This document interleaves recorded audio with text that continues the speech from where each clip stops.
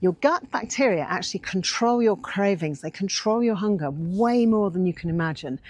It's just, that's crazy, isn't it? Those bacteria that live inside our gut, trillions of them, actually control our thoughts. They actually control our feelings.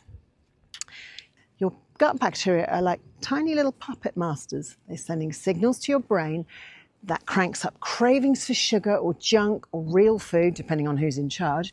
You feed the good bugs and the cravings calm down.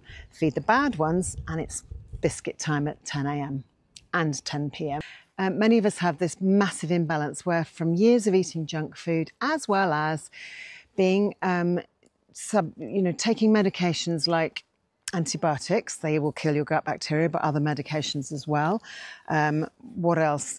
Being exposed to toxins, being exposed to chemicals in the environment, whether that's scented candles and the horrible chemicals that they give off, or those plug-in air fresheners that people like to put in their homes to make the place smell nice.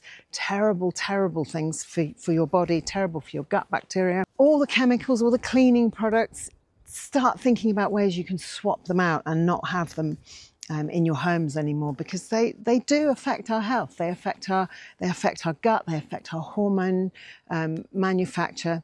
You just want to have as light a chemical burden around you as possible because it's better for your health.